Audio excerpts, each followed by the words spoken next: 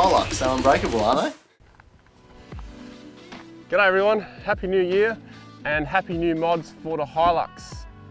The obvious thing you can see right now, which is on the roof, we're not going to talk about that in this video, and what's behind the grille. We're not going to talk about that yet. We're going to talk about what's on the back, what I've done to the tub. I've blacked out a couple of things which you've probably noticed already. And I've also increased the storage capacity of this vehicle, made useful of some dead space. So let's get into that right now.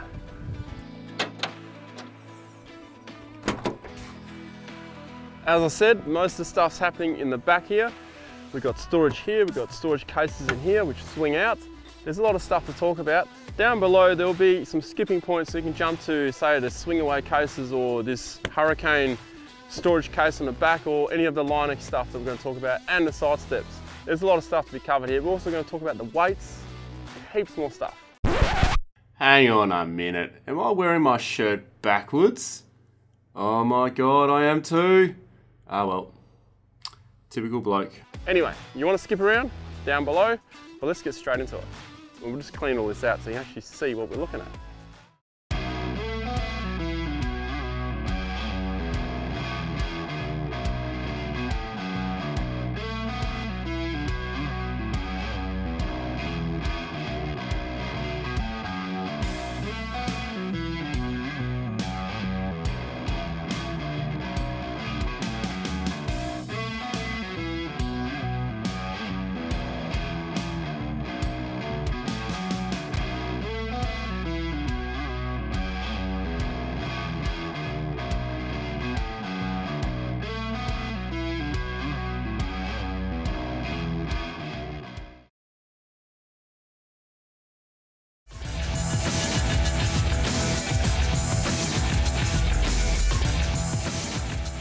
First thing we're going to talk about is the tub liner. Now there are three options you can do. I've decided to go for this one.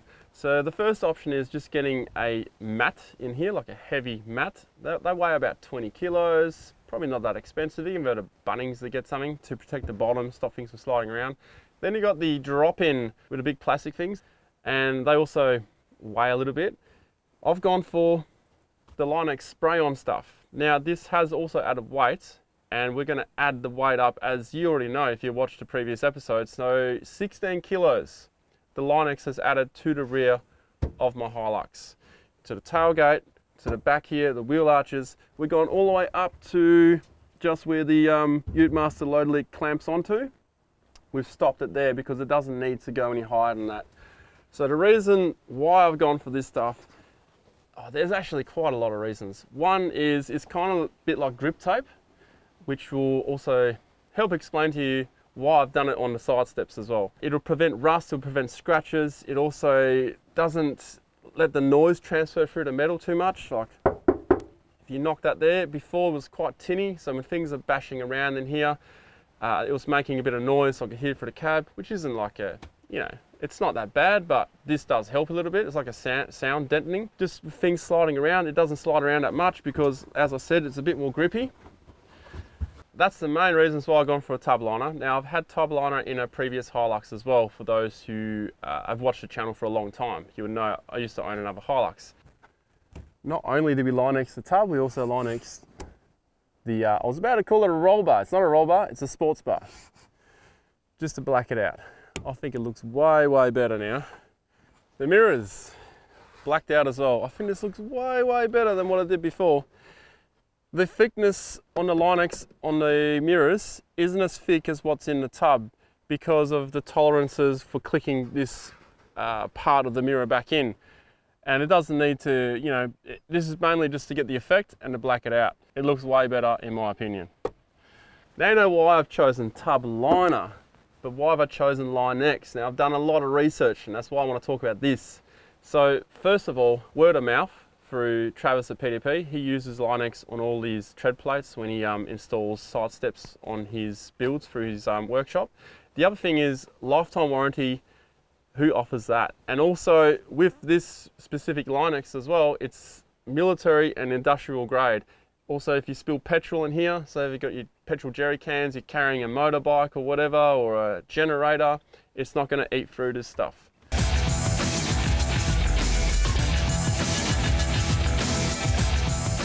Now the process of it was pretty cool, so for those interested, stay here before you skip to the next part.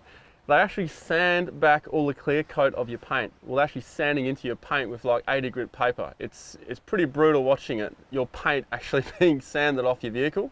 After that, they tape it all up. They put these little wire tapes in, so once they sprayed it, they can just, you know, to rip it out. It just cuts the line everywhere. It's pretty cool. The Line-X consists of two components, component A, component B. They get mixed at 2000 psi and 80 degrees Celsius, so it's hot stuff coming out. It starts bonding within 5 seconds and is touch dry within 10 seconds, so it's crazy fast, and this is how they can turn U-tubs around in just a matter of hours.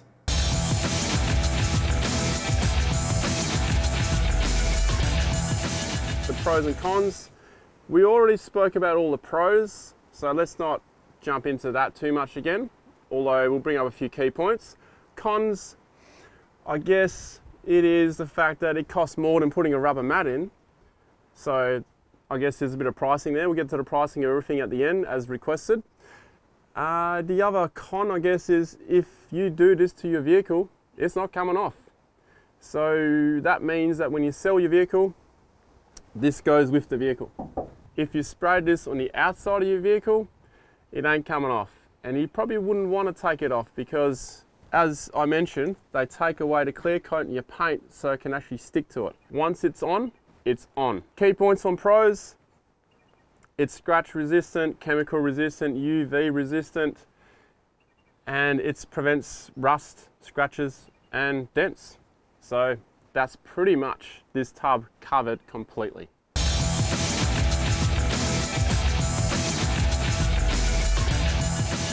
Now to my favourite addition on this episode. Not the gas struts, but that is an addition. It is the Hurricane storage unit. Now I just want to say thank you to whoever it was that mentioned, maybe I think a few people mentioned about this unit. I should look at getting one of these for the Hilux, and I looked into it, and it happens that these guys at Line-X also did this. So bonus. Here it is, Hurricane unit. So it makes use of the tailgate storage, which is generally dead space. And what happens is you cut out, there's one panel that just comes out, but the other bit you got to cut out. We even Line-X'd the edges of it after it was cut out. So that was another scary thing to see, was an angle grinder taken to my Hilux, which is only 7,000 kilometers young. The lid itself is steel, and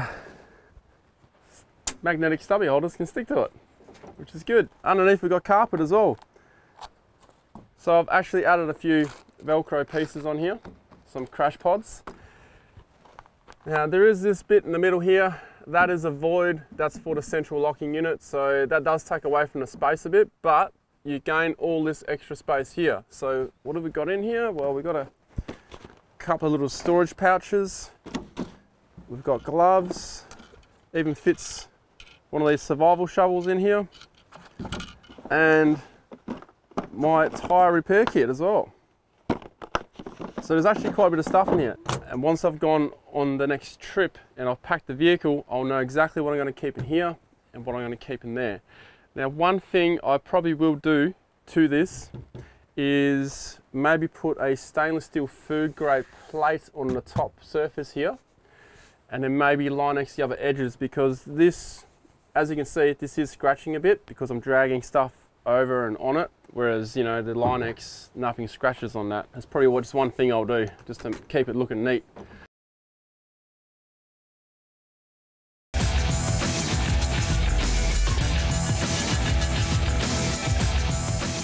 The first pro, Australian made and designed. The second pro, well, it makes use of dead storage. Look, I haven't tested it in the field yet. I've had it on here for a couple of 100 Ks, been off road a little bit, but it really needs the whole trip, and I really need to work out what I'm going to put in the storage unit, because having extra space is all good and well, but you have to use the space to your best advantage, if you know what I mean. Otherwise, what's the point of having extra storage? So, the cons. I guess it's the price. It is a bit up there, but it is Australian made and designed, so it's kind of expected. Also, you get the confidence of Australian made and design. I guess you're supporting the country as well. It's not really a con, is it? It's kind of more of a pro. But that's all I can say at the moment until I've actually used this out in the field. I've been on a few dusty roads. I haven't noticed any dust getting into it yet, but I think that'll be the ultimate test for this unit, is to do a real long dusty trip and see if the dust gets into the back of this. That said, however, I am looking at somehow sealing the dust on the end of this tailgate somehow. So if anyone knows any good kits that actually work, comments below please, let me know.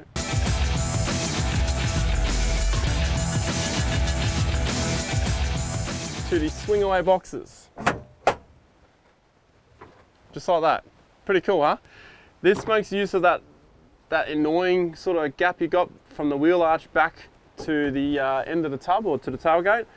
Those little spaces where it's I wouldn't call it dead space, because if you use it smart, you could mount a power box or compressor or something there, which is probably something I'm going to do later, which means that one of these cases is going to be removed at some point. But for the time being, it makes use of this space that's in here.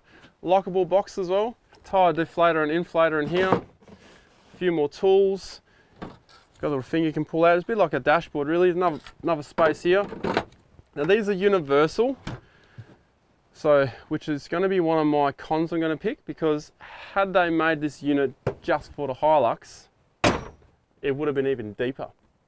But this will fit any unit, being universal, so I get why I've done it. This can hold up to 35 kilos, I believe, but in this space here, I find it hard to get 35 kilos in, so I don't think you're ever going to overload it.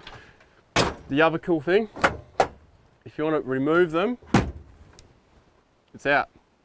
It's out and you can put it anywhere you want. Because of that, there is a lock latch at the base of this unit, just here, so that it'll prevent people from opening it and just pulling it out, because it doesn't matter if you lock the box if you can rip it out, right? But you can actually put a padlock down here.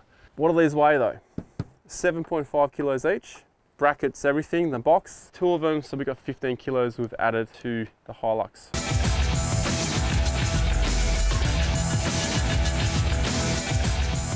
The questions about these rock sliders have been coming in for quite some time now, because I haven't talked about them. That's because I wanted to leave it for this video, and the reason for that is because I bought these from Line-X. So everything in this video so far at stage 3 of the mods has all been done at Line-X. So these are in fact unique 4x4 sliders. So now I've answered that question. That was the most asked question about these sliders.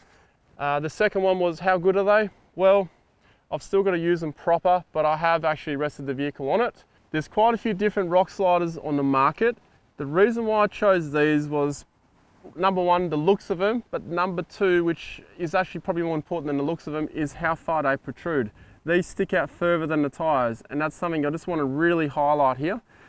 What you want is a slider that sticks out further than the wheels or the tires, because when your tires are contacting something, this will then help push you off the bank. If these are in line with the tires, well, the tires are inside the guards, which means that your panels are probably still going to get dented. And the whole point of having these is to save your panels, save your sill. So a lot of people just worry about the sill underneath. We've got to worry about the doors as well. This can help you a lot, because when you slide into something, that's your first point of contact. And look, these can get scratched up. That's what they're there for. Apart from that, there's not much else I can say about these sliders. Oh yeah, so they set me back about, I think, 1,400 bucks. That includes freight. Line-X had to get them freighted from over east. So that's what's on here. Am I going to go for a unique bull bar and rear bar? No, I'm not. That I'm still working out what I'm going to do. So that answers all the questions that I've been asked about these rock sliders.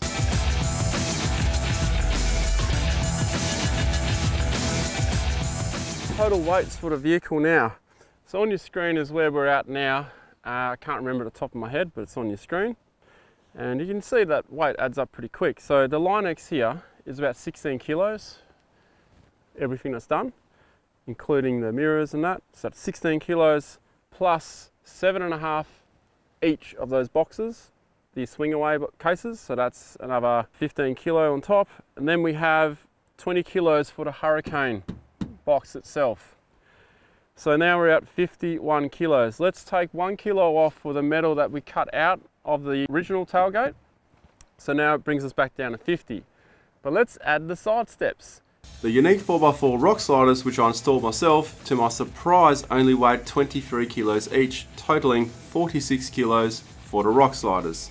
We then need to subtract the weight from the factory steps, which I have also removed. That is negative 12 kilos. This brings us from 96 down to 84. And this is the total tally how it looks so far. Part 1 and part 2 added 87 kilos. This time we added 84. We are now sitting at 171 kilograms. So it adds up really fast. And you wait till we talk about the roof rack. You'll be surprised of all the stuff that you add to things, how it all adds up. Even wiring, that adds up too. So let's keep the tally going and we'll see where we go.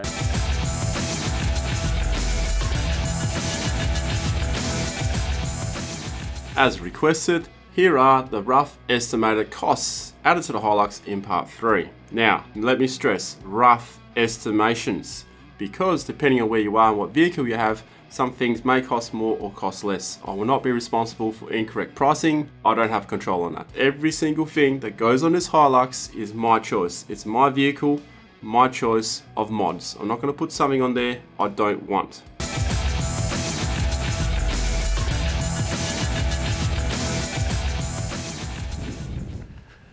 That sums up part 3. So what was your favourite mod this time around? Mine's definitely the tailgate unit, but I'm very keen to know what yours is. You're probably looking at the roof. What about the roof? What about the roof rack? The lights, the 6 max tracks, why they're out there? You're gonna have to wait because it's not a finished product yet. I'm still adding stuff to the roof. I'm actually waiting for an awning to arrive from the US.